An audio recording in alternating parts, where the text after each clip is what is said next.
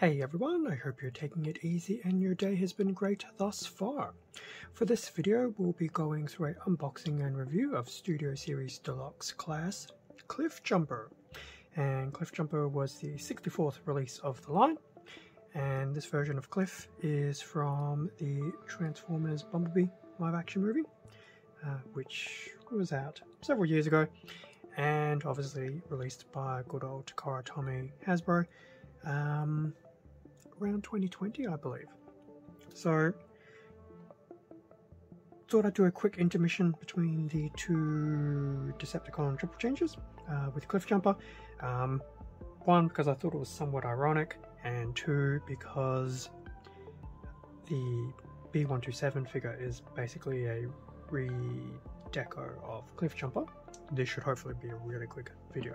So there we go. So with that out of the way, here we have the front of the packaging for Cliffjumper. Nice little CGI art of Cliff here in the corner, which is pretty much stock standard for Studio Series. Cliff, obviously back in the day of lots of plastic packaging.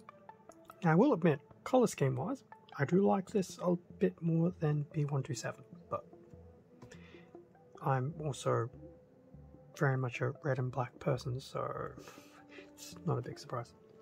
So that's front of the box, side of the box, just a shot of Cliff again with the Studio Series logo, the number and Deluxe class, and more CGI art. In terms of the back, 20-step conversion between robot mode and his Cybertronian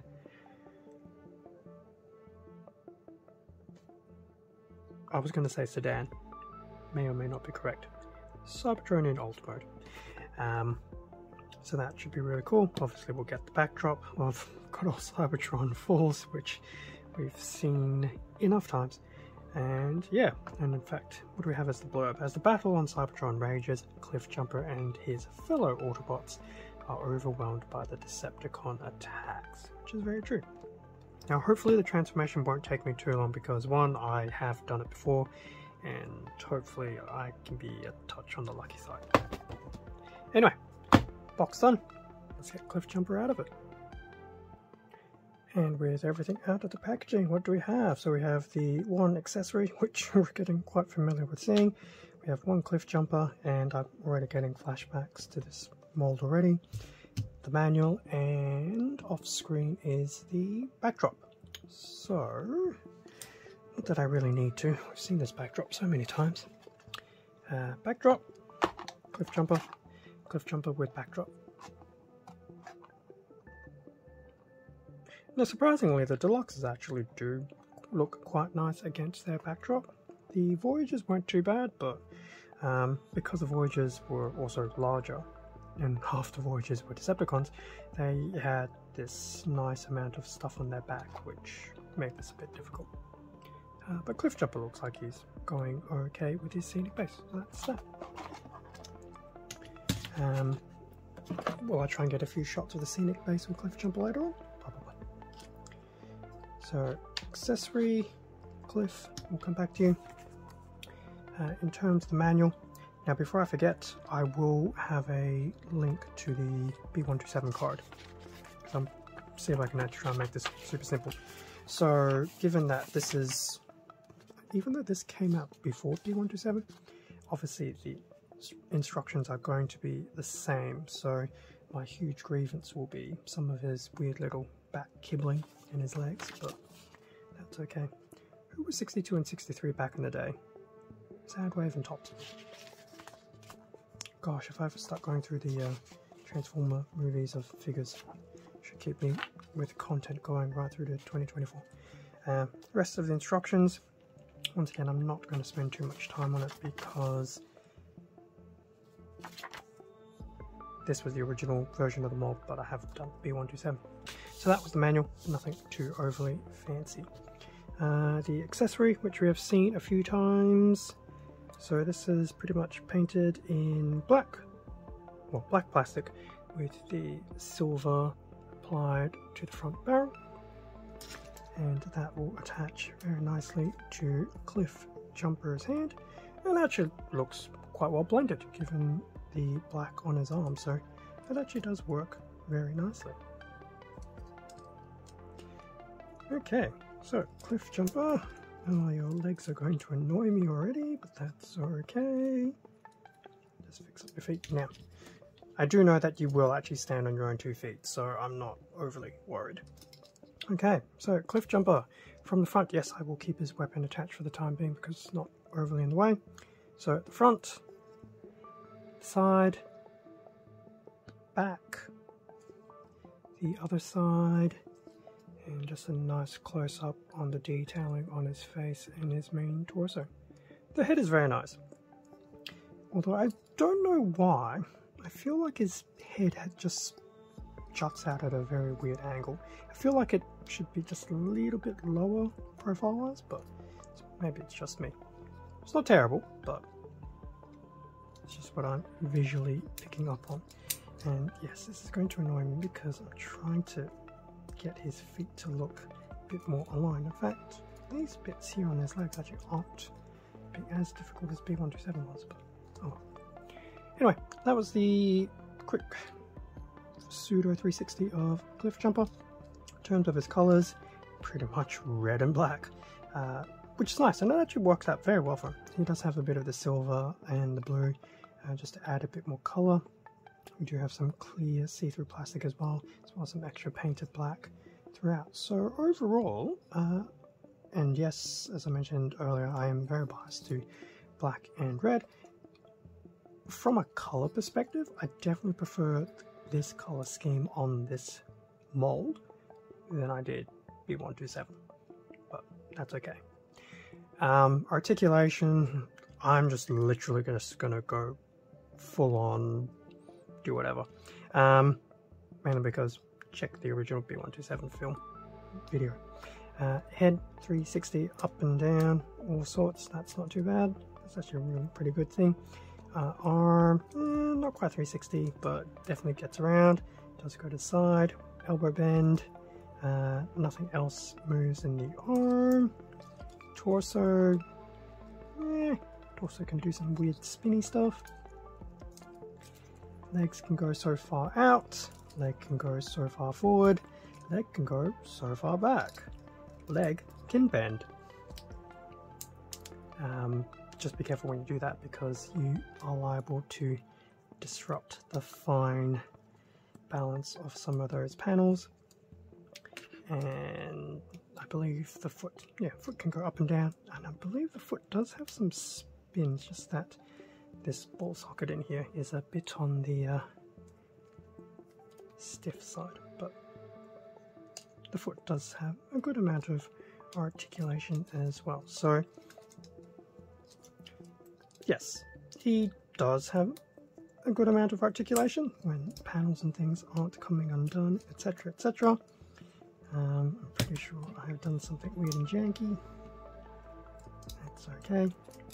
So yes, overall he can definitely do some things, which is pretty cool, and yeah, definitely not too bad. If you did want a more comprehensive look, as I said, go check out the B127 video where I did not literally try and do the articulation in the span of like a minute and a half. Anyway, now that the articulation has been done, I will do the transformation and we can have a very quick look at his alt mode, given that it's just in red and black, and then I'll have some final thoughts, which will probably be very similar to B127. Okay, and with Cliffjumper in his alt mode, now I'm just going to chalk this up because I've now had enough experience with B127. That actually was really smooth. Now, I didn't time myself, but it actually felt relatively quick, and that's saying something. So yeah, I don't know. Maybe it's because, once again, with the experience of B127, I'm actually used to this now, and I don't know, it just actually did feel somewhat better, even though it's the exact same mold, just in a different color. But anyway, Cliffjumper from the front, the side, the back, the other side, the top, the bottom. and I have stowed his weapon into his little storage component area as well. I didn't do the storage in his robot mode, but that's okay. Definitely won't talk about too much about this. I mean, articulation is just pretty much his wheels being a vehicle, but otherwise, yeah, the transformation for me this time around was actually a lot more seamless and fluidic. And yes, I am just going to chalk it up to the fact that I've had experience with B127 now, so I actually do know where things should actually go. And that video was also some time ago, so I'm surprised I actually remembered most of that. Now, I will admit I do like this in the red. It'd be one of the few times I actually wouldn't mind just like going through and really emphasizing some of the detailing that is on Cliffjumper. I'm not going to, but he'd be one of the few figures I wouldn't mind doing that too. But the red main chassis does look very nice. The black on the tires does help as well, especially some of the black and the darker grey here on the front of his I was going to say bumper, I guess we can say bumper, and even the clear plastic isn't too bad on the top as well. So yeah, I just prefer it in red. There's no really darting around it, so yeah, there we go. Obviously I did mention the wheels do work as well, so that is that. Since he's in his vehicle mode and since I have it over here, Cliffjumper in his vehicle mode against his backdrop. In fact, if I do it this way, what does he look like? Not the best, but it is very quick, so that was very nice to see that. So Cliffjumper there, and your manual. So I'll try and just do some really super condensed final thoughts on this. So Cliffjumper robot mode, standard articulation. The colors I actually do prefer on this mold, so everything worked out quite nicely. Still not too sure what was happening with the head. It just feels like it should be just that. Even on the art, it just feels like it should just come down just a little touch. I would have said it for B127. He has kibbling. The back is it's okay. The leg kibble is probably a little less forgiving, but it wasn't too bad for Cliffjumper. But I did notice there were plenty of times where I accidentally moved something or touched something and it just dislodges that leg kibble. And yeah, so robot mode, it's okay overall. It just has a bit more kibble than desired. Desired? English is difficult today. Transformation, it's definitely one of those, and I do remember it now. The first time will feel a bit weird, but more practice and it's actually not a problem. So for the number of times I would have done B127 and now this single attempt at Cliffjumper, it does get easier over time. And yeah, I actually was quite surprised. Everything for Cliffjumper actually did tab quite nicely. I feel, anecdotally, that B127 and tabbing didn't seem to go as well, but I could be mistaken. As I mentioned before, the video was some time ago. Alt mode for Cliffjumper, it's a very nice Cybertronian mode. I do actually like the look of it, especially in the red with some of the black trims and accents. But that's just me with my preference towards the colors red and black. I would actually be very tempted to just keep Cliffjumper in his alt mode because I do quite like it, and probably just have a B127 in the robot mode to offset that, and that'll be what I would really need for my collection, to be honest. So being release 64 Cliffjumper is probably very difficult to find now, at least at standard retail. It's probably still floating around eBay, probably floating around Amazon and a few other places like that. Just expect the price to be higher than what it was.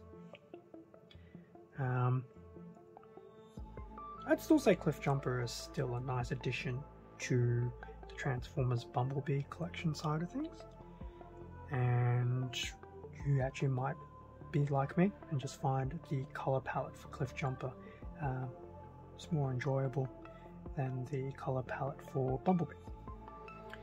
So in the end, it's really up to you if you want to try and find him and to make the leap to get him. Now I do know there's a new Cliffjumper figure coming out in the upcoming months, although that's from a different version of War for Cybertron. That's obviously from the game, as opposed to Transformers Bumblebee and its depiction of a war on Cybertron. Or War for Cybertron, either. So that'll be cool. Now that I have this Cliffjumper out of the box, probably when the time comes I'll do maybe not a comparison, but at minimum maybe a short together, but who knows, maybe a comparison will happen. I'm going to leave the video there because there's probably nothing else of value to contribute that I haven't mentioned previously at the B127, and yeah, so yes, Cliffjumper overall, pretty solid figure. If you want him, get him. I'm glad I have him, but at the same time, it's still a very interesting mod. Thank you very much for watching this unboxing and review video of Studio Series Deluxe Class Cliffjumper. Feel free to leave a like, a comment, subscribe if you enjoyed the content. All of this does help support the channel, and I do greatly appreciate it. Extra content can also be found on my Instagram account. Link to that is in the description below. And if by chance you didn't know, there will also be a supplementary short of Cliffjumper to coincide with the release of this unboxing and review. With that being said, stay safe and take care, and I will catch you all in either next week's typical Friday Transformers Bumblebee unboxing, which will be once again back to Dropkick and or Shatter.